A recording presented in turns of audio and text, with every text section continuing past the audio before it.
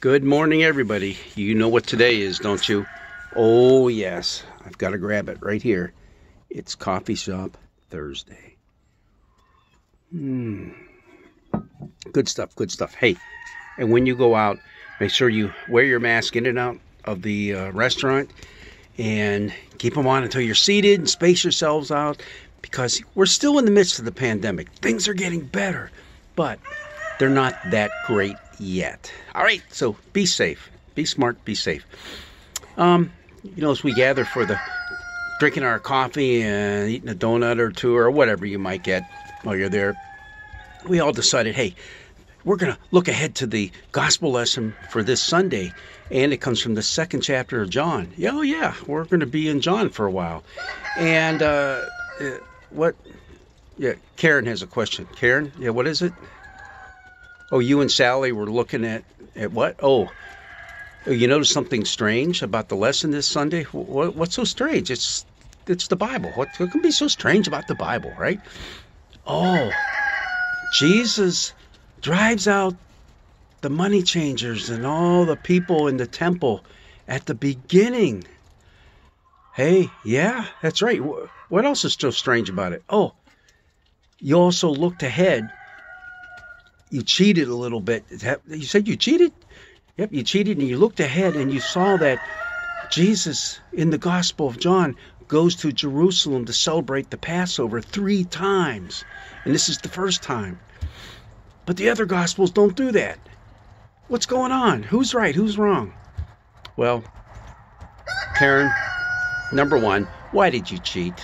No, it's okay to cheat because, yes, it is true. All of our gospel lessons, even though this is the year of Mark for the Common Lectionary, we are going to be in the Gospel of John from now right through, I think, Trinity Sunday, pretty much like that. So that's quite a few weeks. That's the whole rest of the Lenten season, the Easter season, and beginning of the Pentecost season. But yeah, it may be. We will see Mark again on Palm Sunday, but otherwise, it's all Gospel of John. So you've done the right thing. You've looked ahead, and you notice some very strange and peculiar things about the Gospel of John. Number one, yeah, Jesus does go to Jerusalem to celebrate the Passover 3 times. But come on, don't you think he went a lot more than just 3 times? He probably went a lot of times with his family as he's growing up, and even in that period of silence when we don't talk about his childhood years. Yeah, he was there. And the other Gospels, they only mention it once because that's the way the Gospels were written. They were written to tell a story, their story of Jesus and what he means for us. So that's not really a big concern. What is a big concern is that Jesus does the money changer thing with the whips and all that right at the very start of his ministry. That's not the way Matthew, Mark, and Luke put it. They put it at the end, Palm Sunday, and then things all kind of break loose that week, and he's hanging on a cross by Friday. So what's the big deal with that?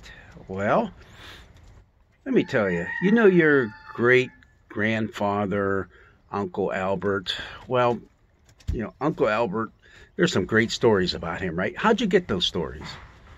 You didn't read it in a book anywhere, right? No, they got handed down to you from great-grandpap to grandpap to dad and then to you. Handed on down through the generations. They're stories that maybe even they went through a little bit of tinkering during that transmission. Who knows?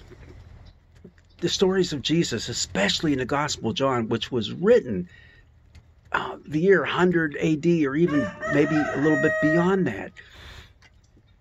It was the last of the Gospels written, and it's pretty apparent that whoever put together the Gospel of John did not have the information that Matthew, Mark, and Luke had. They seem to lay out a more historical journey, whereas the Gospel of John tends to put all kind of stories together in a wonderfully woven tapestry, one that shows the glory of Jesus that finally is displayed on the cross.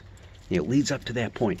But unlike last week's prediction, in which Jesus is getting closer to Jerusalem now, and he has that what's called the first passion prediction, that he would be arrested and would suffer and be crucified and then be raised in 3 days. That all happens toward the end of his life, end of his ministry, let's put it that way.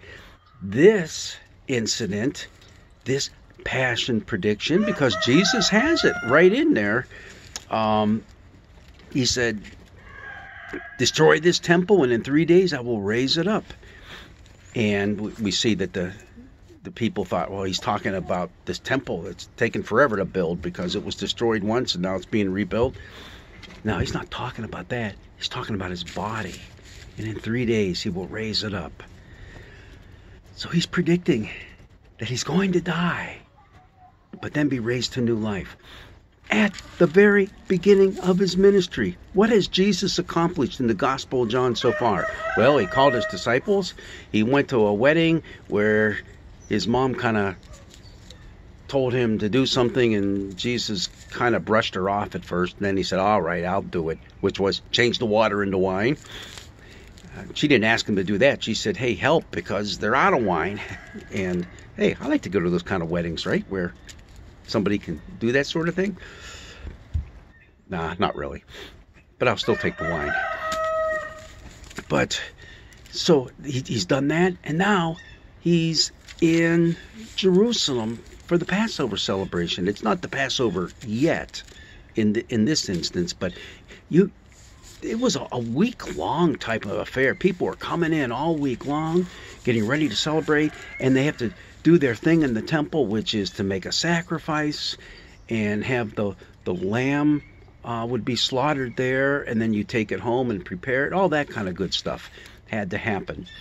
And then get the rest of the meal together, too, for the Passover. Okay. So Jesus does this at the very beginning of his ministry. He's already pointing to how God is going to be glorified through him. He's going to be glorified through the death of Jesus on the cross. That is not something we like to think about. In fact, our second lesson for this week from Paul is going to be talking about how foolish that is, how crazy that is. But that is the grounding of our faith. Something I didn't mention when I talked about that passage from 1 Corinthians earlier, that the word for foolish actually comes from the Greek word that we transliterate as moron, which is kind of a nasty term that we throw around when we call people that. But it literally, the crucifixion of Jesus is a moronic idea. It makes no sense. It's crazy. You got to be out of your head to do that. But we believe it. We believe it. We lift it up because it was the ultimate act of love that Jesus displayed for us when he gave himself up on that cross. And it was the ultimate act of love when God raised him up again. All right. So we don't have to get very far into the Gospel of John before we find out what is going to happen, how it's all going to end up. But come on, the readers of the Gospel of John, they already knew that. But what they now have in print in front of them on scrolls is a beautiful story, a story of Jesus' sayings, his great I am sayings, stories of his signs, and there's 7 of them that point toward him being the one, the Messiah. And it's a story that is full of intrigue as well. But it's one that brings us ever closer to the one who first loved us. And remember, it's from the Gospel of John. We have that verse. God so loved the world. The world. Not just us and this little select group of people. He loved the whole world, that he gave his only begotten Son. Well, I've been talking a little too long. So, everybody, grab your cup, take a sip, enjoy. Please do it safely, and God's blessings be with you. And get ready, because Friday is coming. But you know what comes after Friday, don't you? Sunday. Well, I know there's Saturday too, but it might be Friday, as Tony Campolo said. But Sunday's coming. Blessings be with you.